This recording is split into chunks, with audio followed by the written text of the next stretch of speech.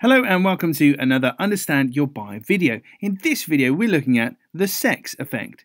So what is it? Well, the sex effect is one of the most commonly used methods of seizing attention in marketing and messaging. At a basic human level, we are constantly assessing our environment. Can I eat it?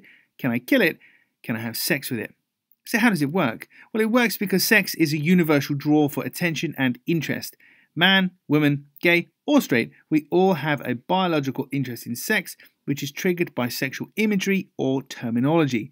The desire to have sex or to make ourselves a more desirable sexual partner drives many of our decisions in everyday life.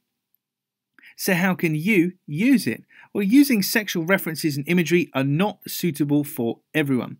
That said, you can harness the benefits of this effect in more subtle ways than you may think.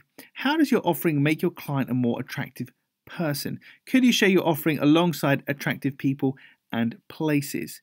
It doesn't always have to be explicit to work, but it has to either relate to being more sexually desirable or the direct imagery of sexuality or the body itself. So in this example, you have to excuse me using the word cheeky here, but Heineken are being cheeky by using two upturned bottles which look like a bottom wearing hold up stockings, and the text there is bottoms up.